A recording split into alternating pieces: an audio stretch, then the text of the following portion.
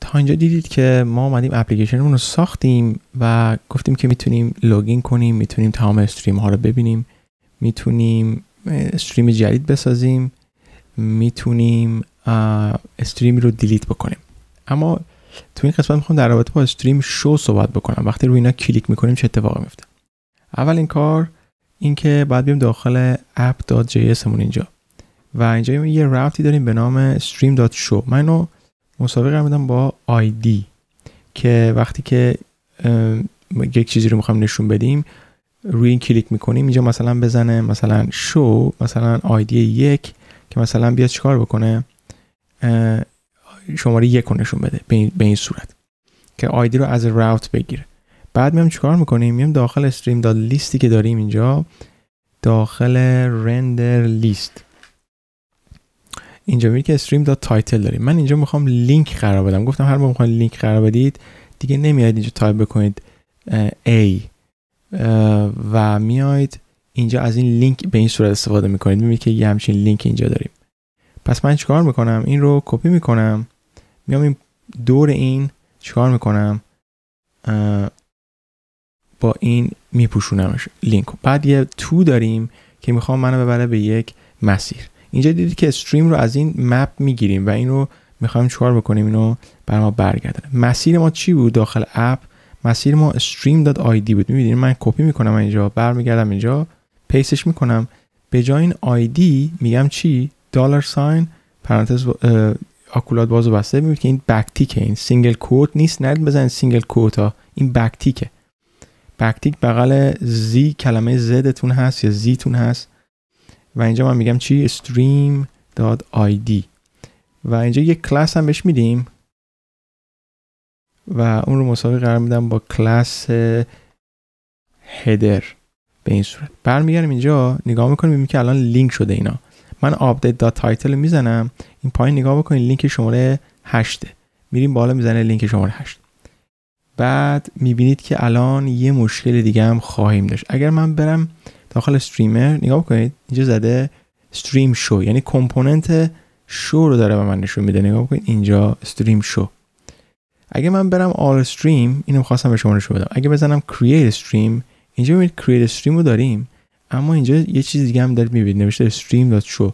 این برای چی هست؟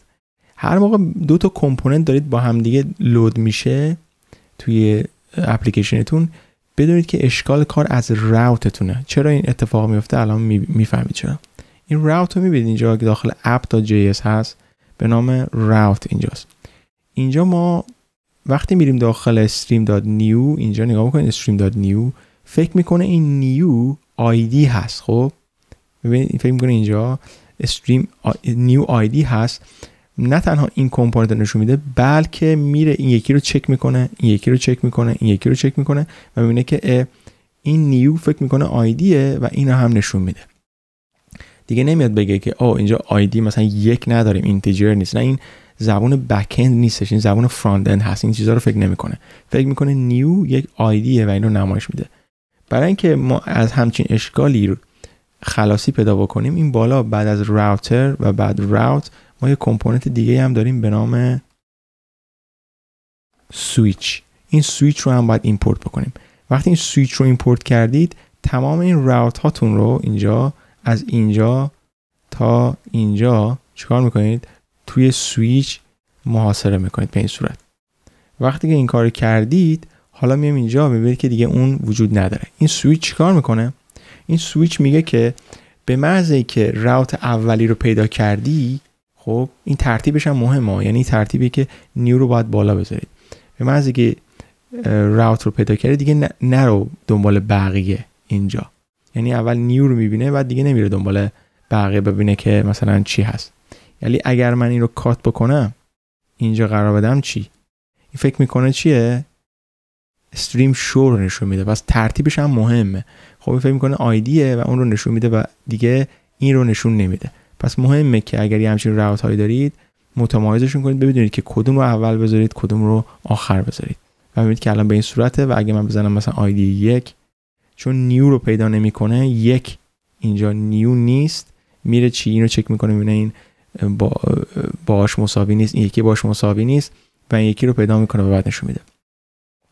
حالا ما میخوایم چیکار بکنیم؟ اینا رو نشون بدیم. stream.show اینجا بعد دیگه ریداکس هست دیگه. stream.show رو من از اینجا همه کلا فایل رو پاک میکنم.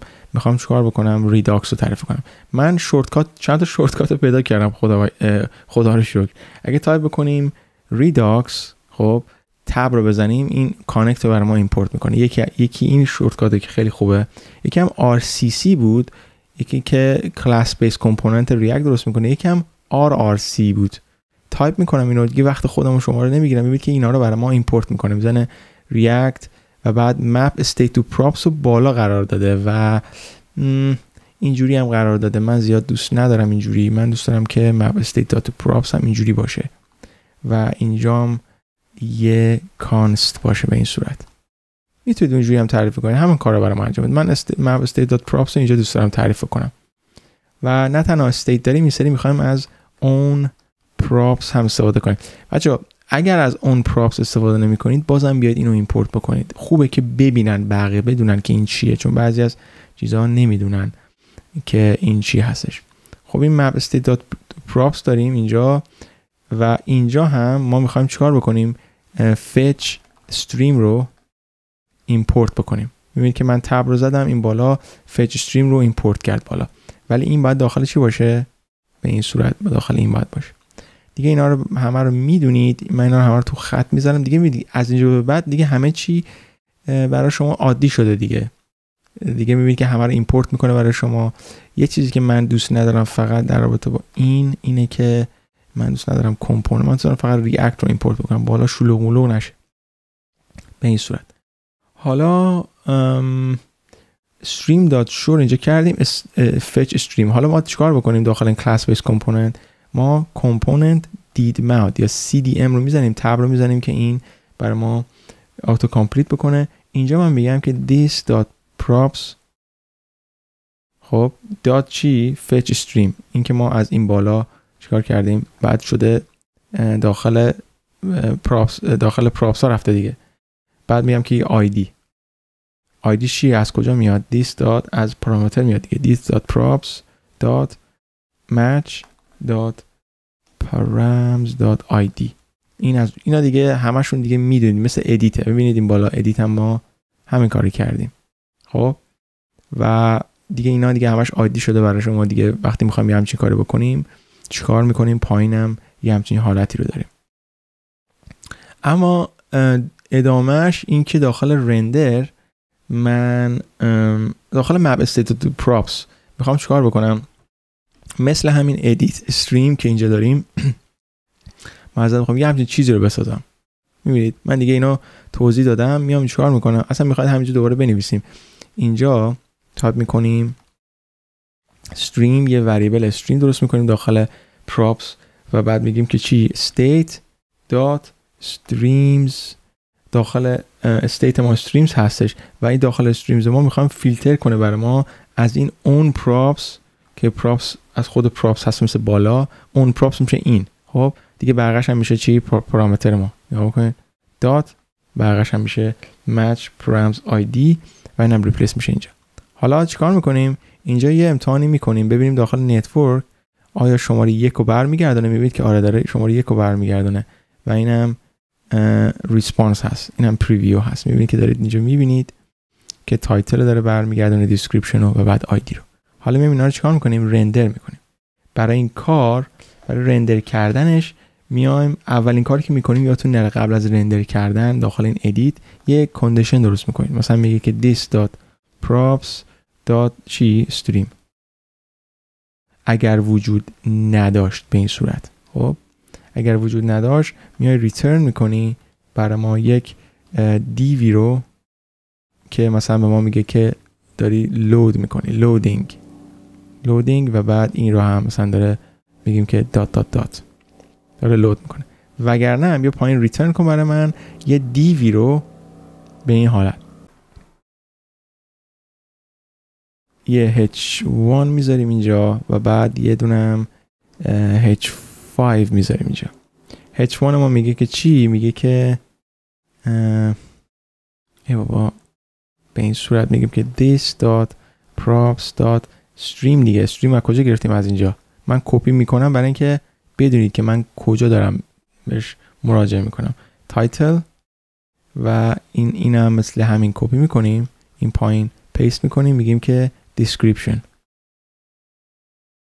به این صورت. حالا میریم نشون میدیم ببینیم که نشون میده یا نه. یه جا مثلا که من یه چیز اضافه دارم اینهاش.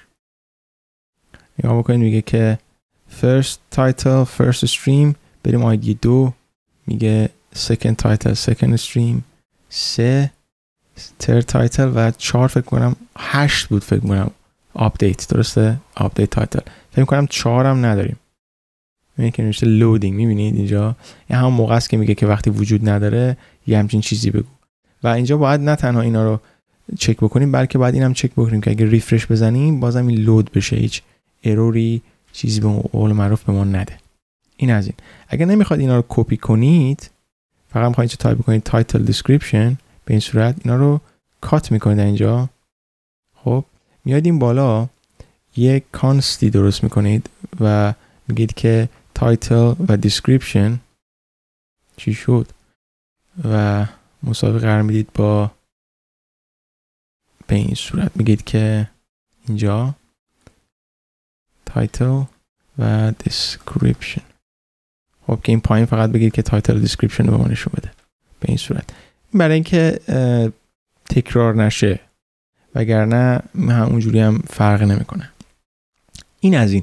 پس ما چیکار کردیم؟ استریم دات شو هم به قول معروف نشون دادیم. از اینجا به بعد دیگه این کدا رو که ویدیوی فکر میکنم 80 خورده‌ای میشه، بذار نگاه بکنم، 87 درسته؟ ویدیو 87 رو من پوش میکنم همین الان داخل گیت هاب، داخل اون برنچ. اینجا بعد دیگه کدای ما رو کپی کنید. تمام اینا تکمیله. ببینید create تکمیل شده، stream تکمیل شده، delete تکمیل شده، edit، form، list و show. اینا بهش میگن کراد با ریداکس. این کد رو کپی کنید داخل آرشیوتون داشته باشید. اینجا به بعد دیگه ما میریم در رابطه با ساخت استریم صحبت بکنیم، یعنی ساخت ویدیو اینا صحبت بکنیم. اینجا بعد دیگه درسای اینه که بیشتر با ریاکت کار بکنیم، ولی اینجا دیگه تموم شد. میبینید که ریدیوس این بالا نگاه بکنید، API مون اینجاست. اینجوری شما اپلیکیشن ریاکت میسازید.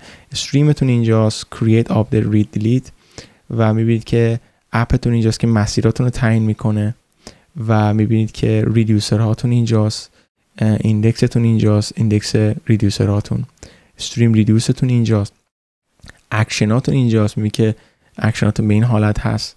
اینا رو میتونید از این کد استفاده کنید که اپلیکیشن ریاکت بسازید. از درس دیگه شروع میکنیم در رابطه با اینکه چطوری استریم بسازیم صحبت میکنیم. دیگه از ریاکت و ریداکس به اون صورت حرف نمیزنیم، ازش کار میکشیم و بیشتر در CSS و اپ رو دیزاین کردن تا اپ رو به اتمام رسوندن. این بیسیک به قول معروف ریداکس، اپ ریداکس هستش که شما با ریاکت درست میکنید و به این صورت قرار میدید. از اول بالا نگاه میکنید API تون رو دارید و بعد کلاینت. داخل این API تون میبینید که یک فایل دیتابیس دارید که حالا از مانگو دی بی میاد یا هر جای دیگه میاد. این از این.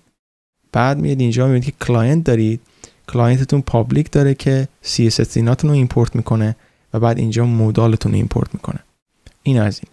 بعد استارسیتون رو دارید که اکشنتون رو دارید، ریدیوسرتون رو دارید، API تون رو دارید که حالا این زیاد به قول معروف مهم نیستش که فقط داریم اینجا از اکسیوز استفاده میکنیم.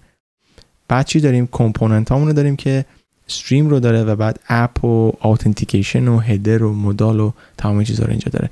اینجا بعد دیگه هر کاری با اپتون کردید خودتون کردید، این اپ همینجوری به مراتب بزرگتر خواهد شد.